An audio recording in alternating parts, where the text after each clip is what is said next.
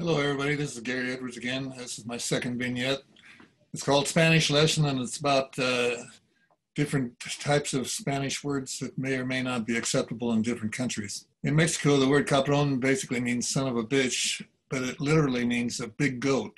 So one time we were talking to the priest about different things, and my first wife said something about a big goat, and everybody burst into laughter. The word pico, one time we were watching a movie in Chile, and the speaker said something about son las tres y pico, which means it's about 3 and something in the afternoon.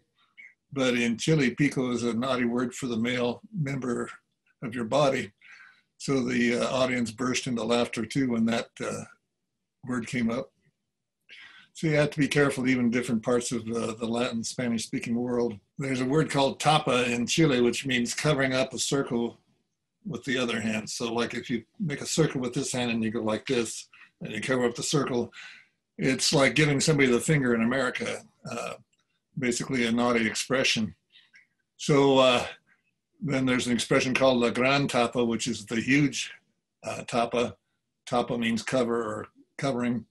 And so like when Mrs. Rockefeller was coming down to our community center and doing a tour, we had all the male in the boys club, teenage males give a dance and wearing tutus and starting off in a ballerina dance with all the boys in a circle going like this and slowly raising up and spreading their hands.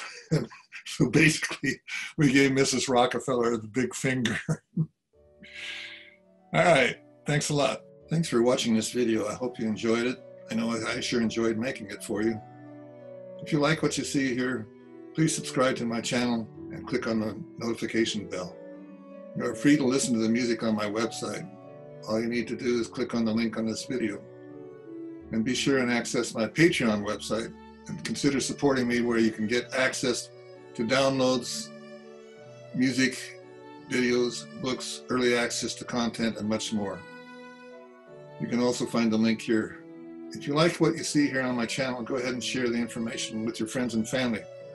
Again, thank you for your viewership and support, and I look forward to seeing you again. So for now, bye-bye.